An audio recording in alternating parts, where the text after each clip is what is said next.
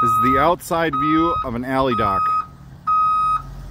He's starting in a straight back, using cone number 1 as a reference point to know that he's straight. Once his rear wheels reach cone number 1, he starts to turn the steering wheel to the left.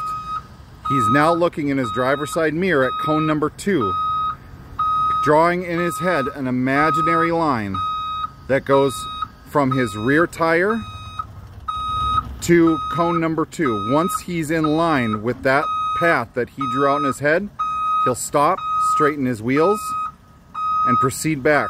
Once he's crossed the plane of cone number 2, he'll correct his wheels, correct his bus to make sure it's straight.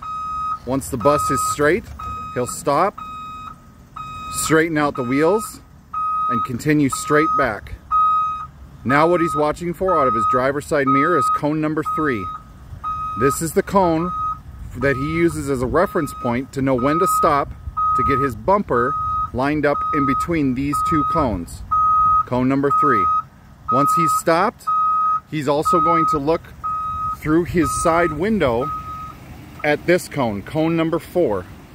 And he's looking through this window at cone number 4 to make sure he's lined up. Once he's lined up, he'll secure his bus. He'll get out, walk to the back of the bus, and he's going to stop at 2 positions. This is position number 1. And then he'll proceed across inside the containment zone to position number 2. If you can make this walk through the containment zone, your bus is straight. He'll then proceed around the outside of the bus and back into the driver's seat to signify that he's completed the maneuver. And he'll do that with the honk of a horn and a thumbs up.